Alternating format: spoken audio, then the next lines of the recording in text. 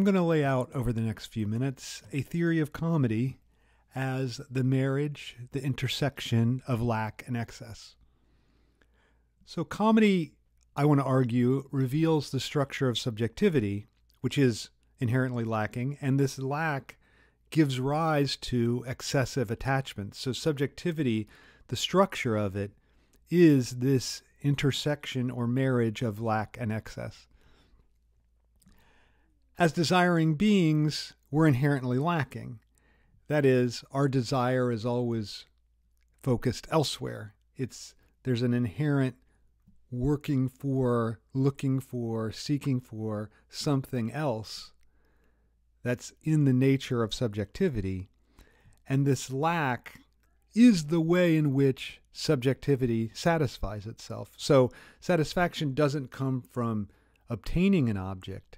Instead, it comes from this repeating of the experience of lack.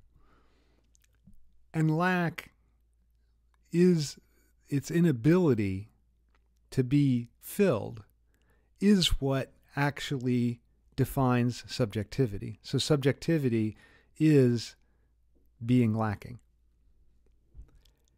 And as a result of this, excessive attachments occur to what we're lacking. So if we could just obtain an object, we wouldn't attach ourselves to it excessively. We'd just obtain it and that would be it. But because we cannot ever really obtain an object, that is the object that motivates our desire, we can't obtain it, we then excessively attach ourselves to it. And this manifests itself in things like overconsumption. So any kind of addiction or overdoing something is an excessive attachment that is a result of our lacking. So we become addicted to, say, overeating because we're seeking something that we can never obtain within what we eat. And then the result is that we develop this excessive comportment, this excessive behavior. And what the problem is that the excess does not eliminate the lack. The more excessive we become, the more lacking we feel. And I think anyone who's ever had just an obsession, not to say an addiction, with something will recognize this, that the more you excessively pursue the thing that you're lacking, the more that you feel the lack of it. Now, typically, I think what's interesting is that we try to keep our lacking aspect of our subjectivity and what's excessive about us apart. And just in the most simple way we can think of this, there's the work week. When we're at work, we don't act excessively. Then we come to the weekend, we do things excessively. We drink to excess. We spend the weekend on the couch watching football games. We go to orgies. We do whatever.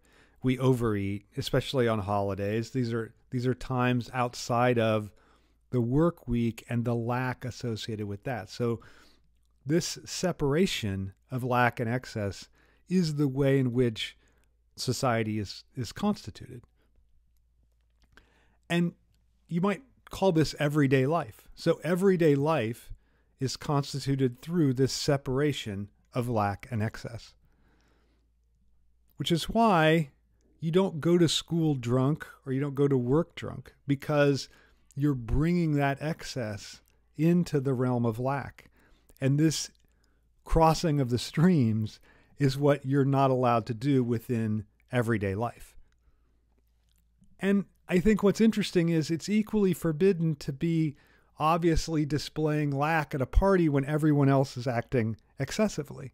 So you can't bring lack to the excess, and you can't bring excess into the realm of lack. That's what makes everyday life what it is. Now, I think comedy is a really interesting exception to this, because comedy occurs, I'm arguing, when we confront lack and excess coming together in a way that takes us by surprise. So I think the element of surprise is crucial. The comic moment has to always be a surprise and show us this intersection of lack and excess in a way that we didn't see coming. And thus we recognize the very nature of our subjectivity in this comic moment. And any time lack and excess coinciding takes us by surprise, we experience comedy, and the result is that we laugh. So the intersection of lack and excess is what produces the comic moment, and this comic moment is revelatory about the very nature of subjectivity, which is this intersection of lack and excess. And I think this is what occurs every time we laugh at a joke. Let's look at one. So Jesus and Moses are golfing in heaven. And they come up to a really difficult golf hole. This is a par 3 going out over the water. You see, heaven has a very nice golf course. And Jesus says to Moses, you know, Tiger Woods would hit an 8-iron on this hole, which is a club that doesn't necessarily make it go far, but because Tiger Woods is such a good player, he can hit it far. And Moses says, look, you're not that good. You can't use a club like that. You got to use a club that'll go longer, or else you're going to hit in the water. And Jesus is like, no. Tiger Woods would do it. I can do it. So he hits his ball out, and lo and behold, it goes right in the water. But because Jesus is Jesus, he walks out in the water, picks up his golf ball, comes back to the hole. Again, Moses says, now use a club that you can get it there with. Use a 5-iron, for instance. And Jesus says, no. Tiger Woods would hit an 8-iron. I'm hitting an 8-iron. Hits it again, plops right in the water right before the hole. Again, Jesus walks out to get the ball. And as he's walking out, another group comes up behind and says to Moses, who's that guy out there in the water think he is? Jesus Christ? And Moses says, no, he thinks he's Tiger Woods.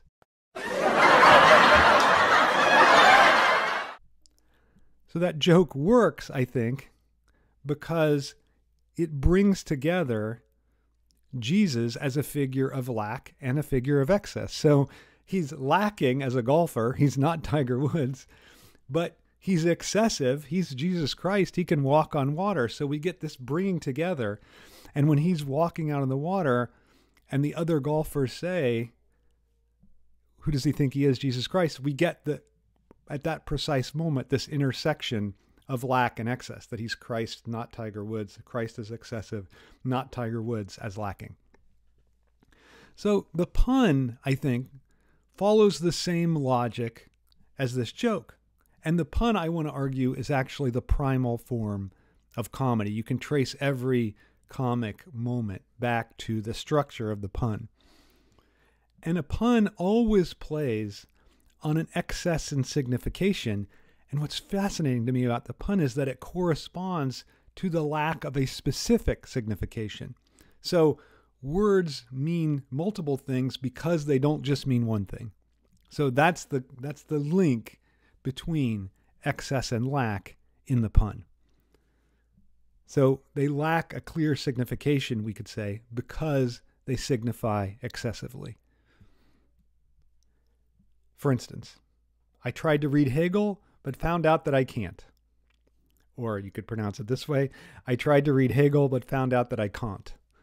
Okay, so here we get the pun on can't and can't. And that nicely shows the way in which can't or can't has a double, the homonym has a double signification.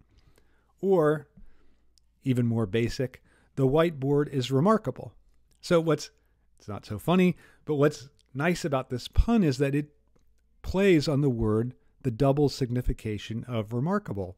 So it can be marked again, and it's remarkable, it stands out, it's excellent. Okay, so this is how the pun brings together excessive signification and lack of a single signification. Let's look at the film Groundhog Day. So Groundhog Day, I think, is one of the great comedies ever made. I think there's an argument that it's the greatest film comedy ever made. And one thing that it does is it shows Phil Connors, the Bill Murray character, as lacking because he's stuck repeating the same day. But what's funny about the film is he constantly responds excessively to this state of lack. And his excessive responses are what makes the humor of the film.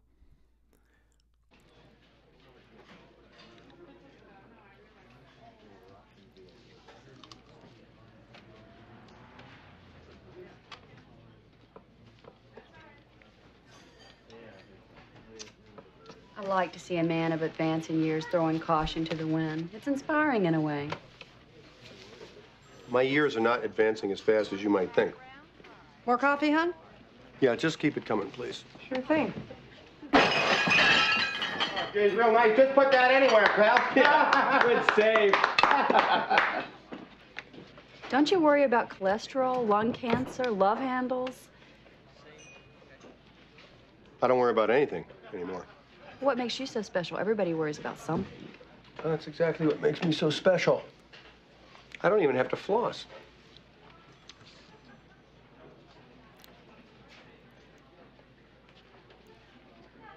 Oh. What?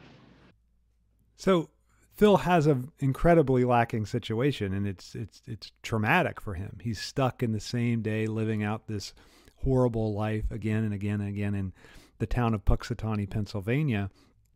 But the way that he excessively responds to it, as in this situation of the diner where he takes the tart and all in his mouth at one time, this is the source of comedy in the film. And at one time, he even excessively tries to kill himself through all these different means. And that's funny. And what's interesting about the humor is that every time he's excessive, it's funny in the film. We can also think about Jewish jokes in this light, I think, because they often bring together the very clearly lacking situation of Jews in the world for quite a while, along with the status that Jews have as God's chosen people. So here's my favorite Jewish joke. Man comes to a rabbi, says, "Rabbi, I don't know what to do. I gave my son a good bar mitzvah. I gave him a good Jewish education. I took him to the synagogue all the time, and he grew up and became Christian." And the rabbi goes, "Wow, I know just how you feel. That's what happened to my son." And the man says to the rabbi, "Well, what should I do?" And the rabbi goes, "I tell you what, why don't I go ask God?" And he goes to God, he says, "God, what do? I gave my son a great Jewish education. I gave him a nice bar mitzvah. I took him to the synagogue every week, and he grew up and became Christian." God says to the rabbi, "I know just how you feel." So what's interesting about this joke is that it shows the way in which God is lacking. And I think that's one of the things, because God can't control his own son. And I think God is, of course, a figure of excess, but God is also a figure of lack. And that's one of the things that's evident in most Jewish jokes. So like the famous joke, the Jewish people are chosen, but chosen for what, right? So this notion that they are excessive, they're chosen, but chosen for what? That there's always a lack attached to that. And that same relation, lack, excess, is evident even in the Jewish God. And I think this is one of the things that we can see in Charlie Chaplin as well. Like Phil Connors in Groundhog Day, Chaplin in all of his films is in a position of lack, but he responds always with excess. I think this is clearest in the film Modern Times.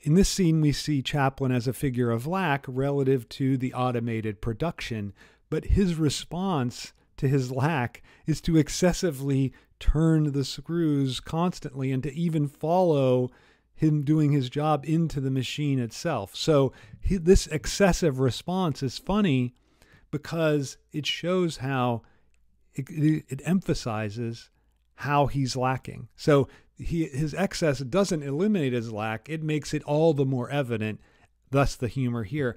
I think what's interesting is Chaplin's little tramp character responds to being a social exile with the excessive dress of the wealthy, wears a tie, the bowler, the cane, the suit coat. So he attempts to look and dress and attire himself excessively in response to his position as lack. And I think this is a really important thing that Chaplin is doing. So he's not showing this social outcast, this homeless person, as someone to be pitied. Instead, he's showing this person as someone who can be a source of comedy. But it's not a comedy that denigrates him. That instead, Chaplin shows that laughing at him actually is a kind of political awakening. So seeing this figure of homelessness as potentially comic is one of the ways in which Chaplin's films work politically. Now, comedy has the ability to undermine an authority figure, not just show us the contradiction within a figure of social exile, but it can undermine an authority figure by showing how the excess of authority itself is tied to a lacking subject. And we can see this when we hear George Bush talk about terrorism. Our enemies are innovative and resourceful, and so are we. They never stop thinking about new ways to harm our country and our people, and neither do we. So it's great that Bush really did think about ways to harm our country and our people. He didn't mean to say that, but what's interesting is Bush's own statements constantly reveal himself and authority as lacking. And I think comedy is emancipatory when it shows us that everyone is lacking, that everyone has this intersection of lack and excess, and that no one is whole. But conservative comedy tries to have someone remain whole and immune from contradiction, immune from this relationship between lack and excess. And we can see this in the case of a different, this time George Bush trying to tell a joke, not stumbling into a joke, when he, at the correspondence dinner, joked about searching for weapons of mass destruction, the weapons that were the justification for the Iraq War but were never found. So what's interesting is that joke made him, as the teller, in a secure position as a substantial authority. It did not undermine his authority at all. It did not show him lacking. So the emancipatory joke, on the other hand, has to reveal that everyone is both lacking and excessive. And the joke doesn't have to be even overtly political to be emancipatory, because what it can be doing is undermining our everyday perceptions, as we see in one of my favorite little scenes from any film, a little clip from Planes, Trains, and Automobiles with John Candy and Steve Martin. Oh, great, great. Cop, watch it! How fast are you going? I can't tell. The speedometer's melting. Pull over. Top of the morning, officer. Aye. Is there something I can help you with? What the hell are you driving here? We had a small fire last night, but we caught it in the nick of time. You have any idea how fast you were going? Funnily enough, I was just talking to my friend about that. Our speedometer's melted, and as a result, it's very hard to say with any degree of accuracy exactly how fast we were going. 78 miles an hour. 78, huh? Well, yeah, I could buy that, sure, I guess. You would know better than us, especially since we got a melted speedometer. Do you feel this vehicle is safe for highway travel? Yes, I do. Yes, I really do. I believe that. I know it's not pretty to look at, but it'll get you where you want to go. Now, you got no outside mirror. No, we lost that. You have no functioning gauges. No, not a one. However, the radio still works. Funny as that may seem, with all this mess, that the radio is the only thing that's really working good, and it's as clear as a bell. Don't ask me how. So what's great about this scene, I think, is that rather than admit that his vehicle is lacking, that it's in bad shape, instead, the the figure of Dell launches into excessive praise of it, especially how great the radio is, how the car will get you where you want to go, even though it's not much to look at. And so all these statements are incredibly funny, I think, precisely because they show this relationship between excess and lack. Now, as I said, everyday life continues to go by as it does through this segregation of lack and excess, which comedy interrupts. And it interrupts everyday life by showing this mutual interdependence of lack and excess, and how excess produces lack and how lack produces excess. What I think is so radical about comedy is that it forces us to see that our most excessive enjoyment is inextricably linked to a traumatic lack, so that we cannot separate enjoyment from lack, enjoyment from suffering. And this, I think, is an insight that comedy really is alone in providing for us. Let's conclude with an interesting joke that makes this point about the political, philosophical, speculative nature of comedy. So two guys are out for a walk, and they see about 100 feet down the road, down the path that they're on, a grizzly bear. And one guy kneels down, takes out his backpack, and starts to change shoes, putting on his running shoes. And the other guy says to him, "You're not going to outrun a grizzly bear." And the guy putting on the shoes says, "I don't have to outrun the grizzly bear."